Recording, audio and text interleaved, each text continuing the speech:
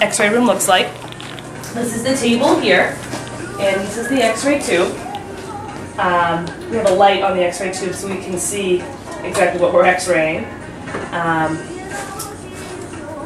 Also, we have, we can either take pictures of someone upright like this, you know, like of their chest or whatnot, or we can take a picture of if they're laying down of their foot or whatever. And we see and this is the lead shield here.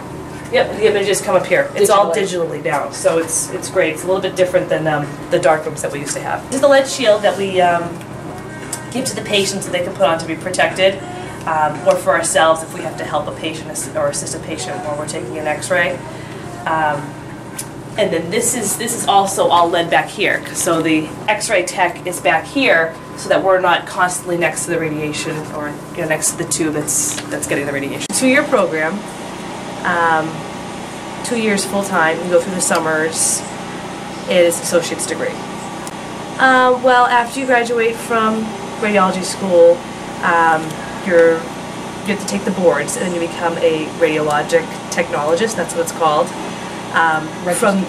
Registered. Yeah, you take the boards and you're registered.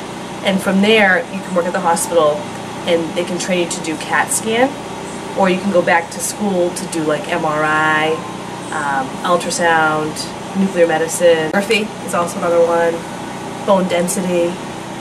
There's a lot in radiology besides just taking x-ray. You have to be like a people person, you know. I think biology's before you even get into the program. So you need like those type of sciences. And then when you're in the program, there's some math because we do some, there's physics.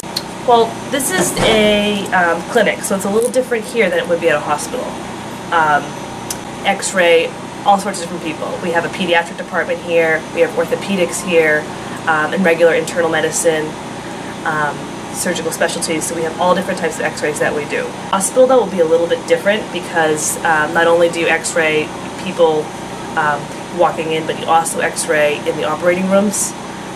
People don't always know that about x-ray because it's kind of like, you know, behind closed doors, I guess. So we're in the operating rooms, taking pictures constantly while the surgeon's doing their work. It's a great job. I love it. And I love being with people. You're trying to make them better, get to the bottom of what's bothering them. Exciting job. I like not being behind a desk all day long.